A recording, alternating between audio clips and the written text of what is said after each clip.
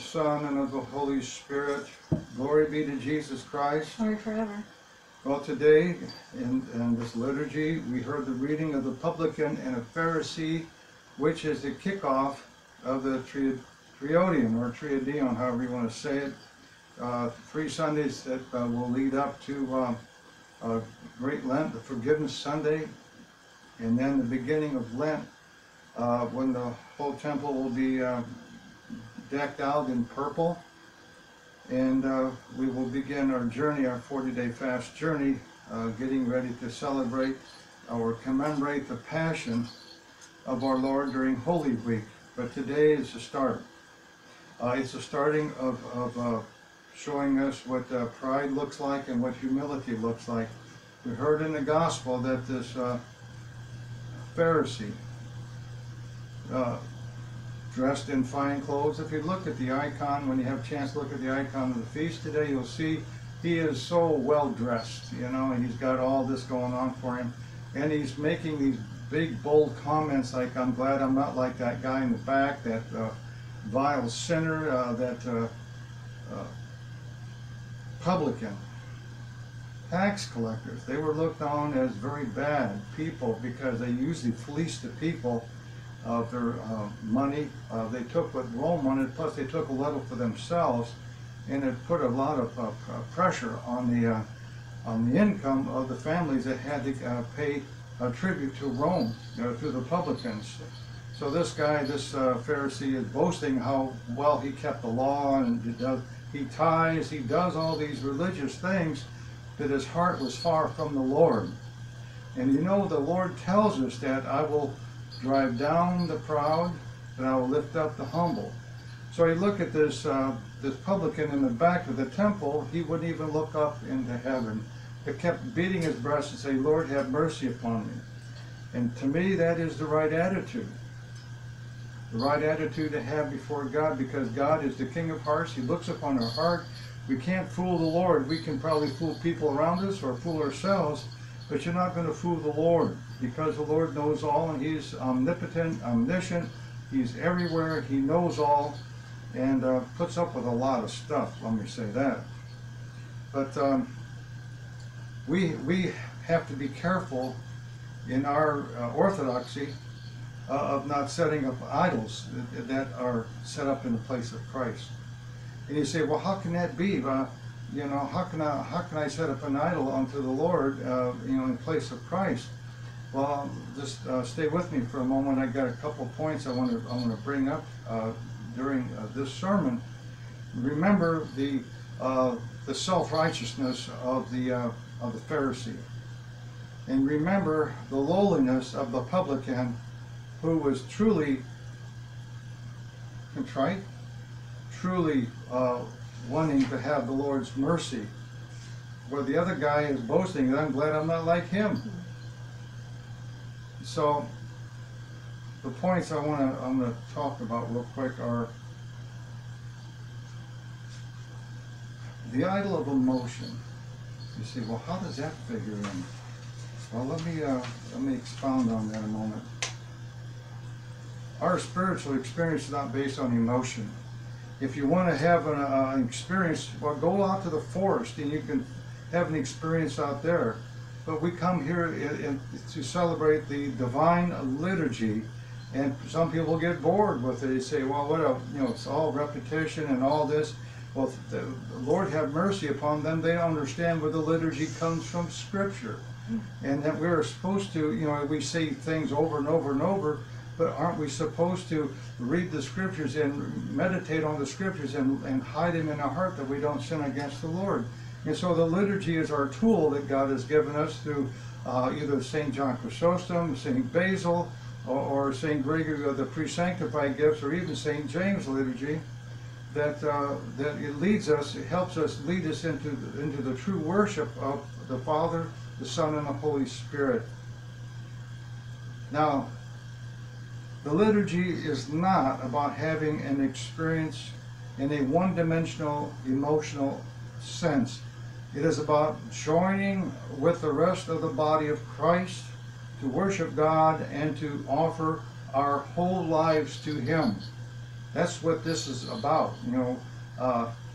That's what the liturgy is about. Not experience, but joining with the body of Christ. It's about a deeper experience of communion, of a living relationship with the Lord. The Holy Spirit is not a feeling, but a person. So you think about that. We know about the Father. We say that the Father, Son, Holy Spirit all the time. But we think about the Holy Spirit is not a feeling, but is a person. It's the third person of the Holy Trinity. The third person of the Trinity, we become more spiritual people by getting connected to the Holy Spirit and having a relationship with the Holy Spirit, just as the apostles were filled with the Holy Spirit on the day of Pentecost. And hopefully that we have all had that Pentecost experience of the realness of the Spirit of God that dwelling in our holy temples. These temples these temples of God are supposed to contain the Holy Spirit. That's one of the things.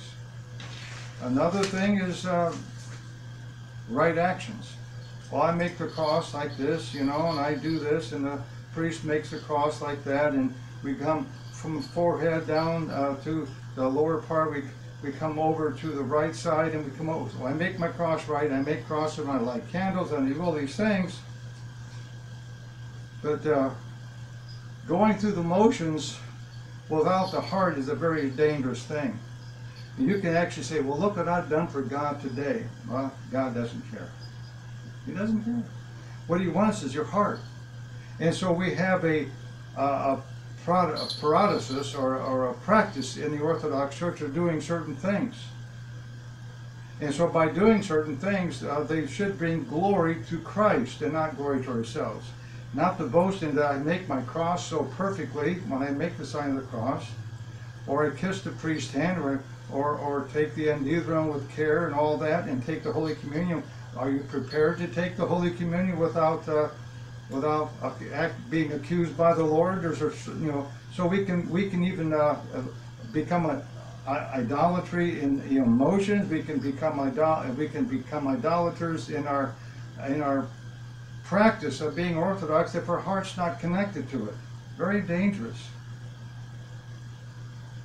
Or do we care more about the crumbs that drop off the endithron on the floor than do we about the visitor that comes through the doors? Which is more important? I know we don't want to drop any crumbs on the floor because it's blessed bread. But what about the person that comes through our doors? And remember the words of Christ. He says, have we rejected the weightier matters of the law, justice, mercy, and faithfulness? Okay, justice, mercy, and faithfulness in the favor of the idol of right practice. So I'm not saying we don't do what we do, because everything we do should bring glory to Christ. Everything we do. And then there's an idol of being right. Well, I'm an Orthodox Christian. Everybody else is going to split hell wide open because we're following the true faith. And then there's that boast like the Pharisee. He boasted in all his good works, and so that's a dangerous thing to do. Yes, it's a wonderful thing that God has led us into the one holy apostolic church. Over 2,000-year-old tradition. And if we know it all comes from the Jewish tradition. It came from Moses and the Mosaic Law. The form of our worship began with the Jews, and now it's transcended into the Orthodox Church. That's why the priests and the bishops vest the way they do, because it's a reminder of what was going on back in Moses' time with the high priest. But we say we belong to orthodoxy, the right belief, the right glory.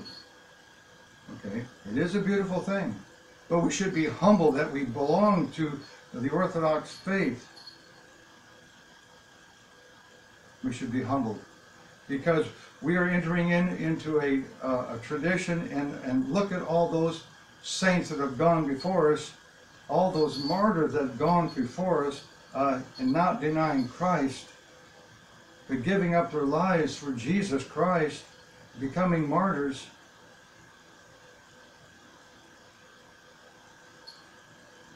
So, it's all about the spiritual life, to live a spiritual life. Prayer, fasting, soon we'll be involved in the 40-day fast.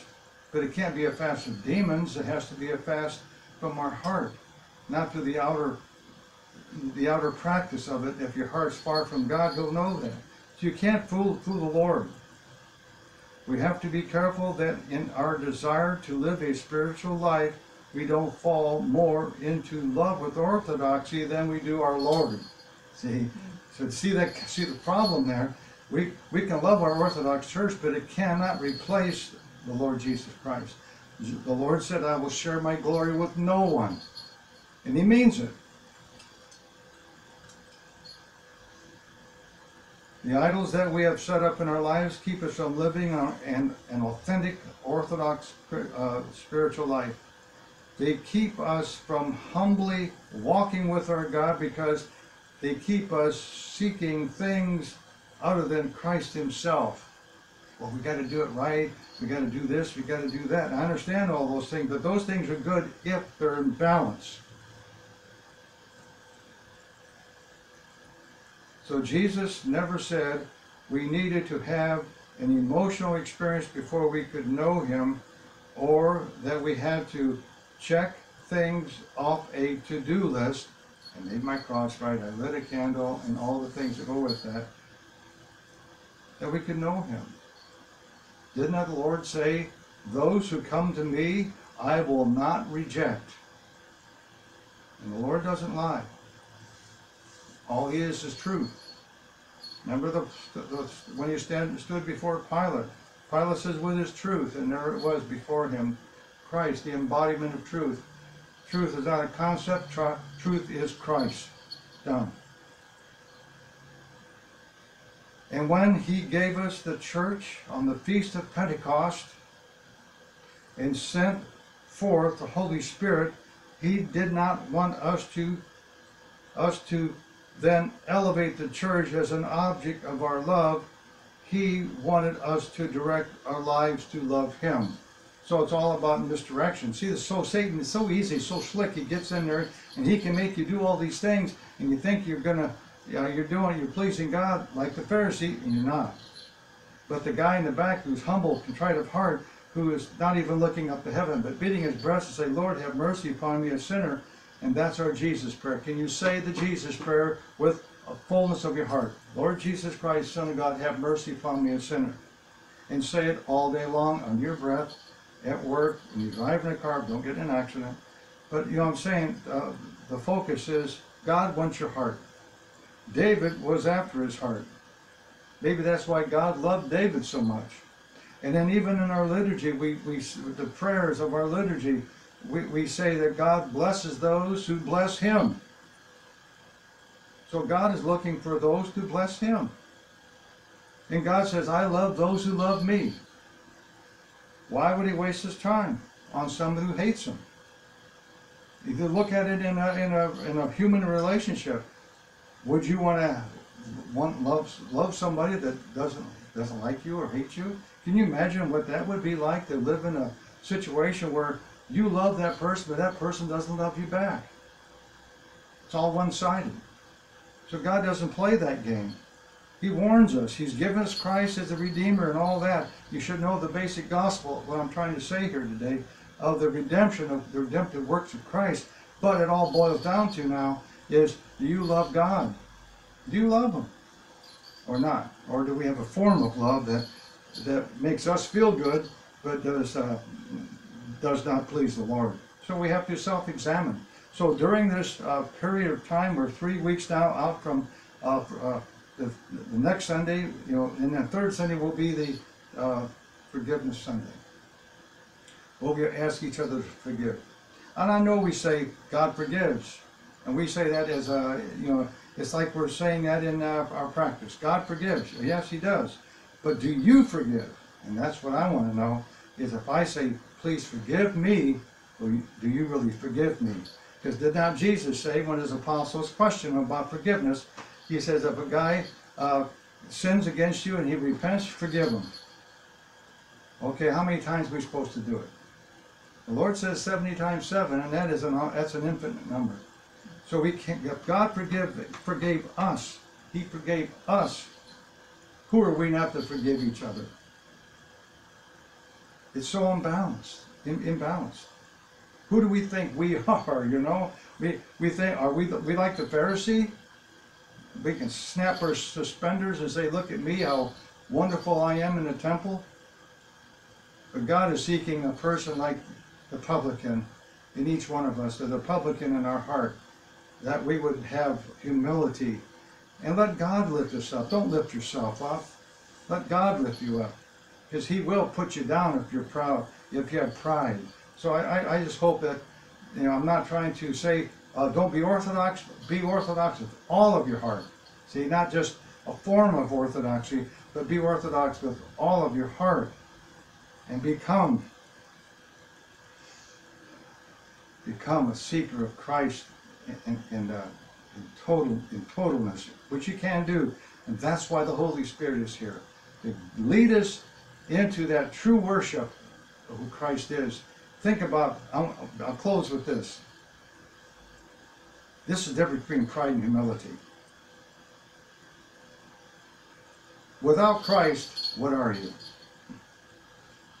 Really nothing.